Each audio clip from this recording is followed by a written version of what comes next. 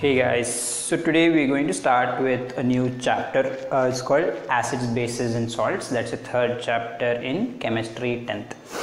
Right, so previously you have studied a little bit about acids and bases. You'll in class 7 you'll have something about acids have a strong odor, or how they taste and certain ways to identify acids. So today we'll be looking at something like this. There are a lot of definitions to acids, however we don't really need to study all of them. For today we will be focusing on how do I know that I am looking at an acid or looking at a base. So we will be doing that with the help of an activity to help us understand better. So here I have two samples with me in these two glass containers. So I have a beaker and I have a conical flask. Both of them contain a liquid. So if you see, they are two colorless liquids, they look identical. I really can't tell what is what. It can be water, it cannot be, it can be acid, it can be base.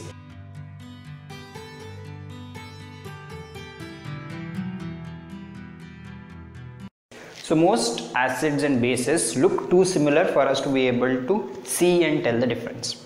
And if you think about smelling the acid or tasting the acids or touching, soapy touch, all of those identifiers are a little risky. This is the reason why I'm wearing gloves, right? I can't touch the acid to just figure out what it is. I'm going to lose my finger, right? So we need to find a sensible way to identify what's an acid and what is a base.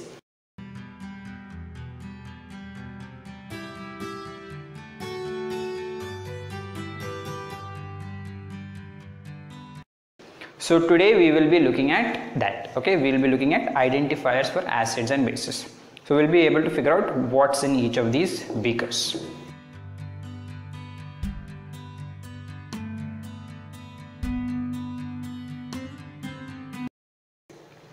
Okay, so to start us off, I will use this first solution that I have here, okay, and I will pour some of it in this watch glass. It's a little dish, okay. Now I will pour it here, a little bit of it, just for testing, okay. I need to be very careful with this, right? So I'm not sure you can see it, but there is some. All right, now I need to figure out is this an acid or a base. Okay, to help me with this, there is something called as an indicator. So to indicate means to show something.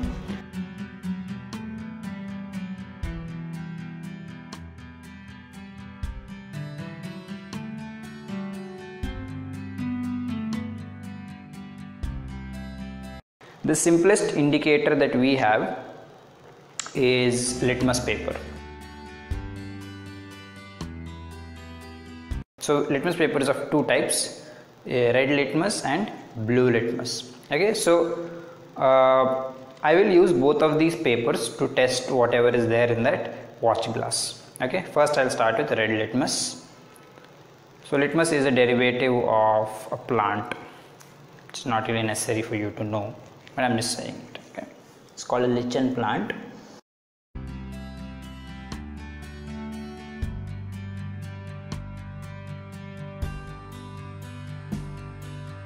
And so I'm going to dip this paper in this liquid. Okay. Now this was my paper originally. It's red, if you can see it, and this one is still red after it touched the liquid. Okay, so I will put this aside for now, and I will take a blue paper. Okay, a blue litmus paper. Right. Now these papers serve certain function of changing their color once they touch a certain type of chemical. Okay, so for the sake of comparison, I'll tear it in half just so we are able to compare the same piece of paper. Okay, so both of these are blue. Now I will touch one of these to this liquid. Yeah, all right. Now look at the papers. This was the other half of the paper.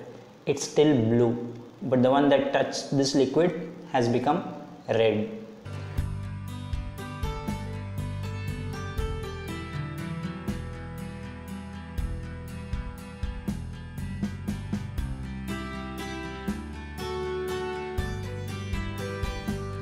right? So litmus paper helps me know what happens to a paper when it touches an acid. Okay, so a blue litmus paper upon touching an acid will become red in color like this.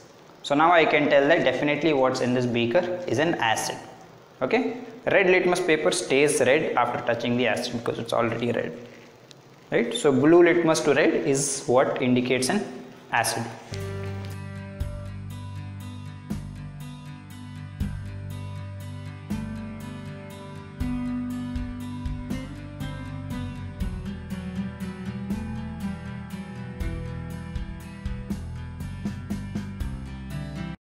Apart from that, I have two other indicators to help me out. Okay, one of this is called methyl orange, one of them is called phenolphthalein. So now that we know it's acid, I want to show you what phenolphthalein or methyl orange will do to acids. Okay, how do we know which one's an acid and what it will show us?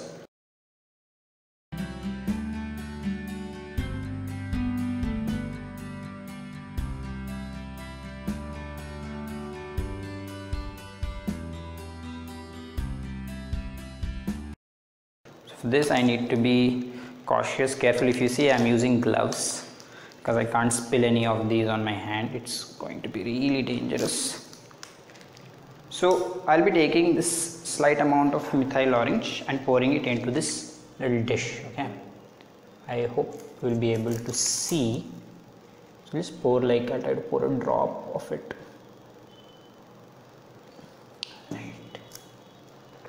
So if you can see, I'm not sure if you can see, but this liquid has become kind of like a reddish pink. Yeah, so originally it is orange. So if you can see the cap, these droplets, they're all orange. This liquid, once it touches the acid, it becomes red. Okay, and the stronger the acid, the darker the red is going to be. So methyl orange upon touching an acid is going to change into a reddish color. Okay, so now we figured out how methyl orange works.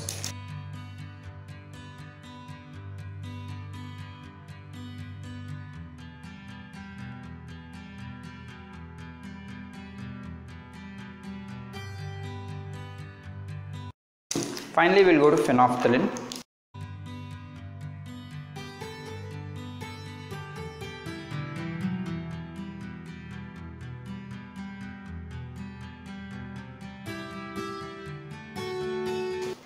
I'll take phenolphthalein. Alright, so phenolphthalein is here. It's a colorless liquid. It's pretty much pale. You can't really tell it has any color. I want to see what happens to phenolphthalein if I pour it in an acid. Right, do you notice any color change? No, right? I'll pour some more just to be sure. So if you see, phenolphthalein is colorless normally. If I add it to an acid, it will still remain colorless. Okay, so that is how we indicate with phenolphthalein. If the color stays colorless, it means it is an acid. Alright?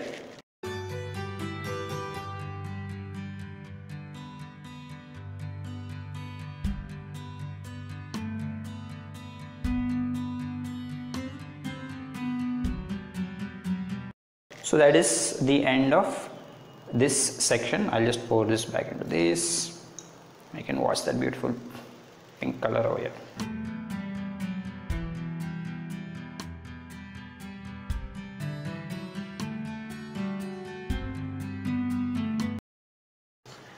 Okay, so now we have figured out what are the three indicators that we'll use and how they work with acids, right? So now we'll proceed to the next one. So if this is an acid, this is a base, because I know I put it over there.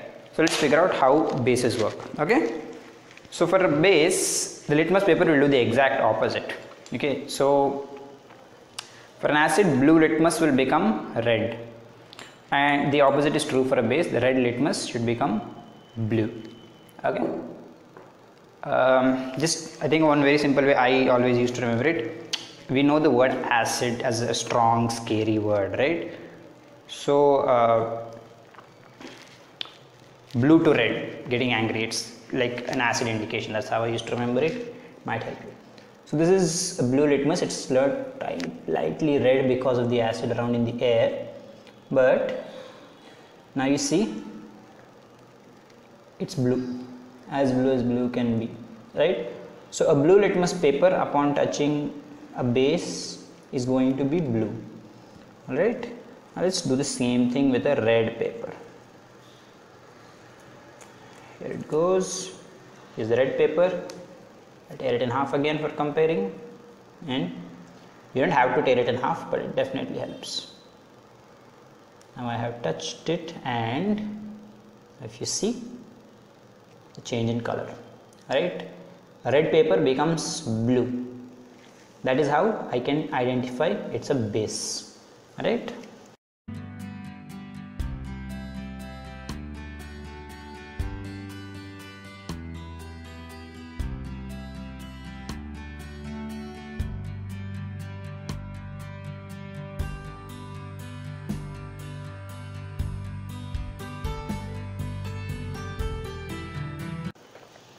Just use a fairly simple trick to remember. We can figure out how litmus papers work for bases and acids in the same manner. Finally, what I will do, I'll use the same two indicators that we did. We'll go with methyl orange first as usual. We saw that methyl orange turns reddish pink with an acid. So let's see if it changes its color with a base. Okay.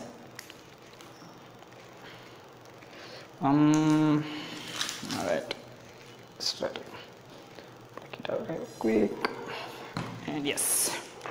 Alright, so let's go with the base. I hope you can see. Just a drop and done.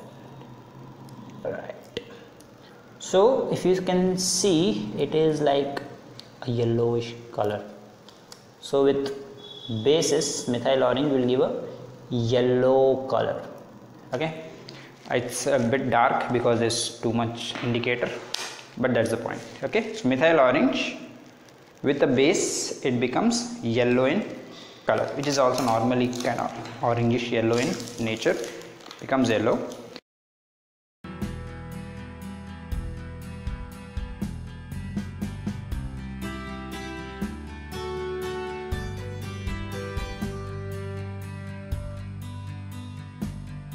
Finally, for the test, I will pour phenolphthalein directly in this conical flask containing my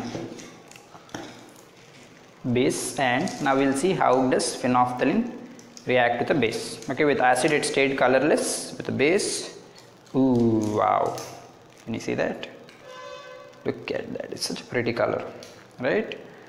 So phenolphthalein is colorless naturally, but with the base it becomes pink, right? This is a proper pink, that is not pink, that is red. Okay, it just dilutes so it looks like that.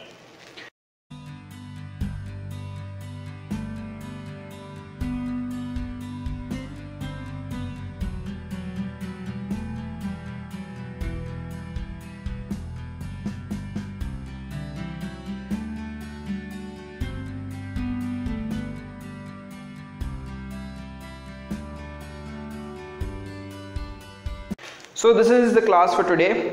To recap, we saw two types of chemicals, acids and bases, and we understood how do I identify what is an acid and what is a base. So we are going to use indicators. Three indicators we learned about: pH paper, litmus paper, methyl orange and phenolphthalein. We might see another thing called pH paper later on in the chapter.